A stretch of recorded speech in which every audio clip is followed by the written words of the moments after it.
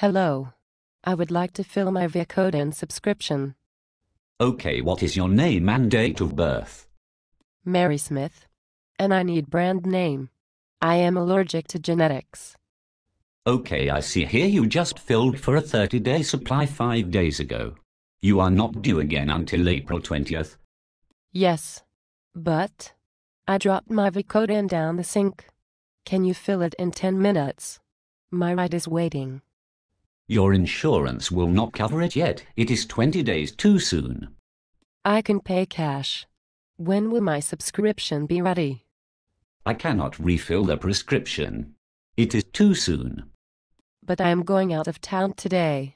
I need my Vicodin because I was in a car accident and I will have a seizure from the pain without it.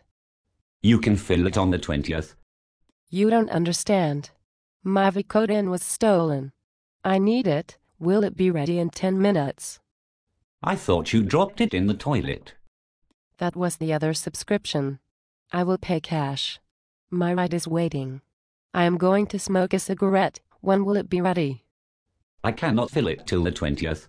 You cannot pay cash. You were incompetent. Walmart just filled it for me. Why won't you? I will pay cash. I am sorry. I cannot fill it for cash. It is too soon. I am going to have a seizure and die, and it will be all your fault.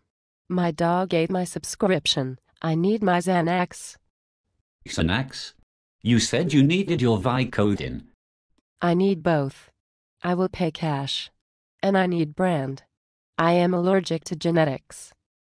Your doctor wrote for generics. In any case, it is too soon for both prescriptions. I cannot fill either today.